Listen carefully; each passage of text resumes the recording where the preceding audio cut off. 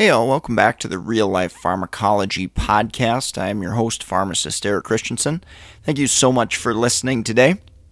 Go check out reallifepharmacology.com. Snag your free 31-page PDF on the top 200 drugs. It's a great review if you're a practicing clinician or if you're a student going through pharmacology classes, board exams, anything like that. It's a really nice resource where I highlight some of the most important testable things as well as some of the most important clinical pearls and things that you're going to actually see in real life. So again, 31-page PDF, free to download, no cost to you, just simply an email, and you'll get updates when we've got new content, new podcasts available, and things like that too. So go do that at reallifepharmacology.com. All right, so let's get into the drug of the day today, and that is bumetanide. The brand name of this medication is Bumex. I can't say I see it a ton in clinical practice, but I definitely do see it from time to time. This medication is a loop diuretic. Primary use you're going to see it used for is edema.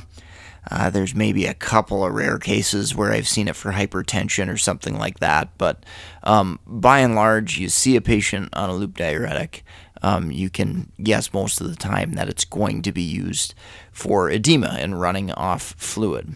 So how does it do that? Being a loop diuretic, it's going to block sodium and chloride reabsorption in the ascending loop of Henle in the kidney, okay? And ultimately, by blocking that reabsorption, it's going to go out through the urine. And with that loss of water, electrolytes are going to go with it. So sodium, potassium, magnesium, all that good stuff. So that's how the drug works. That's how we run fluid off in a patient with CHF, for example, and how the medication is going to work there. One important thing that usually patients will find out the hard way if they weren't adequately educated is thinking about the timing of that dose. Knowing that it's a loop diuretic, it's going to run off fluid, and the patient's going to be peeing a lot more. Be sure we don't get that dose too close to bedtime so the patient's up all night. Now, usually it only takes once or twice for a patient to realize this, again, if they weren't properly educated, because they don't want to be up all night either going to the bathroom. So that's one of the primary adverse effects that patients really care most about from a subjective situation. And it's always good to ask, too, if they're skipping doses of their diuretics, particularly if they're having trouble with edema. That's a good question to ask. How many times are you skipping it? Because folks in social situations won't want to have to go to the bathroom all the time, and so sometimes, depending upon how active they are and what they do out in the community and things like that, they will sometimes skip these doses, maybe multiple days per week. And so that can ultimately lead to a worsening of edema and potentially heart failure if you're using it for that situation, for example. So really, really important to remember that and the social constraints and issues associated with using a loop diuretic like bumetanide. Other adverse effects, muscle cramps. If I have a patient report that, I'm definitely going to want to get electrolytes as well, or at least make sure they've been done somewhat recently, because as we reduce electrolytes, as we get into a hypokalemic state, for example, the risk of muscle cramps and that adverse effect certainly goes up significantly. Running off fluid, we're going to drop blood pressure, so lower blood pressure could be a good thing, but it could be a bad thing too if we drop it too far. So pay attention to dizziness and significant drops in blood pressure that are just too low. Headache, you might see those electrolyte reductions I certainly mentioned before, potassium, magnesium, sodium. One other thing to think about with the water loss is the risk for dehydration. So acute renal failure is a possibility if we get too aggressive with pumping fluid out of the body. we can do it to an extent that it definitely damages the kidney. Other maybe more rare things, increase in uric acid. Well, maybe it isn't crazy rare, but it's sometimes something we just have to deal with because a lot of the diuretics potentially do this. So you might have to watch that a little bit more closely with gout patients. Maybe we've got to do some dose adjustments with allopurinol or whatever they're taking. But it is important, I think, to at least pay attention to that and recognize that it might raise uric acid levels. Ototoxicity. So that is a pretty rare adverse effect. In all honesty, I haven't seen it in practice very often at all. But there are some other drugs and stuff, which I'll talk about in drug interactions, that could increase that risk. So again, not crazy common, but as you escalate doses, it is a dose-dependent effect. So higher the dose, more likely you could potentially see this rare adverse effect. All right, so let's take a quick break from our sponsor and we'll wrap up with drug interactions. If you're in the market for pharmacist board certification study material like BCPS, ambulatory care, geriatrics, BCMTMS, or the NAPLEX exam, go check out meded101.com/store, S-T-O-R-E. We've got a growing list of resources. We've accumulated and added content over the years, a great complete package, really to help you prepare to pass your exam. So go support the sponsor, meded101.com/store, which directly goes to help this podcast. In addition, if you're another healthcare professional, a nurse, med student, PA, nurse practitioner, we've got all sorts of books on Amazon, on Audible, on case studies, drug interactions, clinical pearls, polypharmacy, all that good stuff.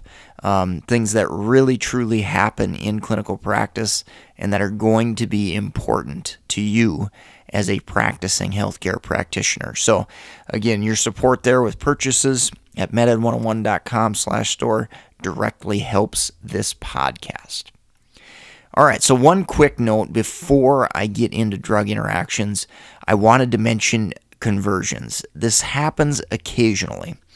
Conversions between loop diuretics. So the classic loop diuretic is Lasix, brand name Lasix, generic name furosemide, and a 40 milligram dose is approximately equivalent to 1 milligram of bumetanide.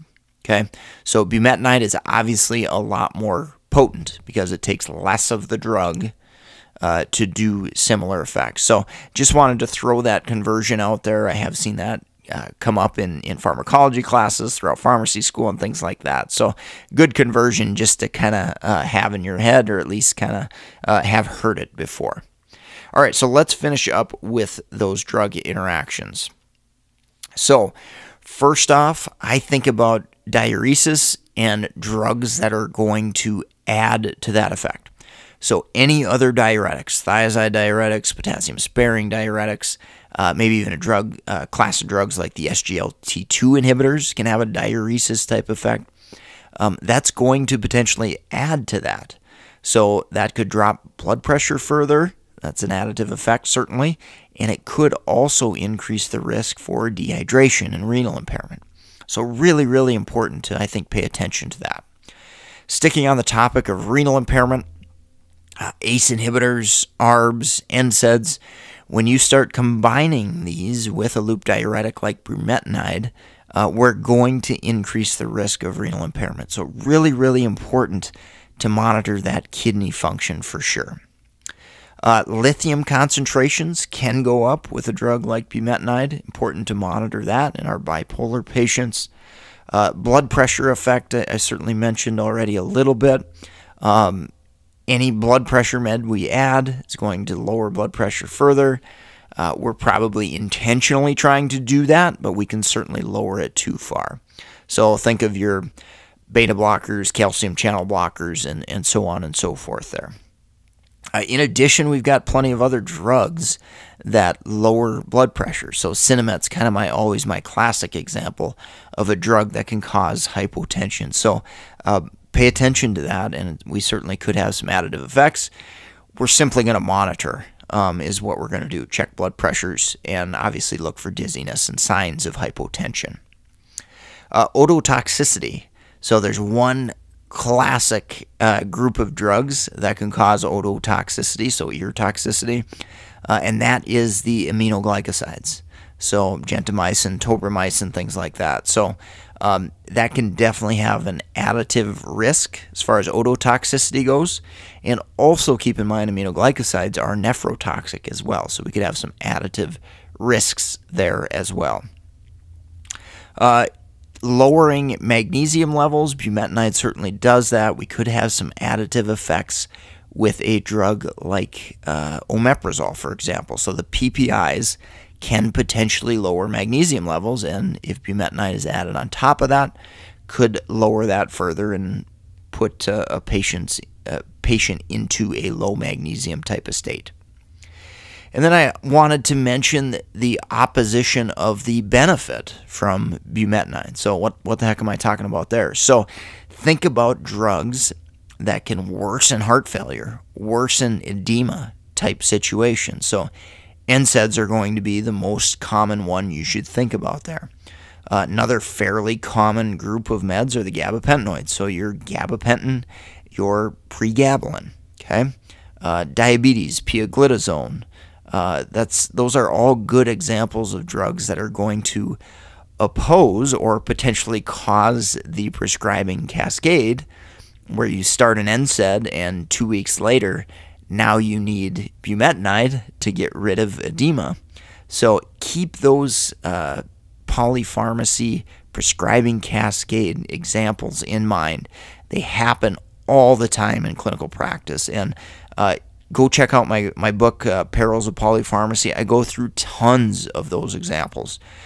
Great examples there that can really help you start to train your brain to think a little bit differently when you see new symptoms and that type of thing. So with that, I think that's going to wrap up the podcast for today. Thank you so much for listening.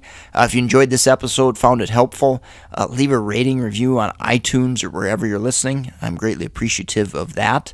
Certainly support the sponsor, meded101.com/store. If you find something useful there, your purchases there go directly to help support this podcast.